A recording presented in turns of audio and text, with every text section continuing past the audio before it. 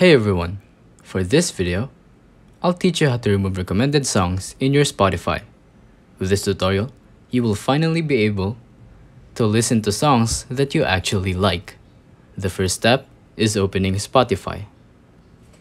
So, let's try to find a recommended folder or playlist. I'm just gonna click on this.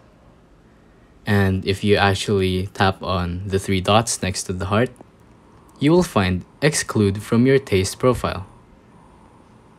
So when you do that, it will have less impact on your taste and your recommended.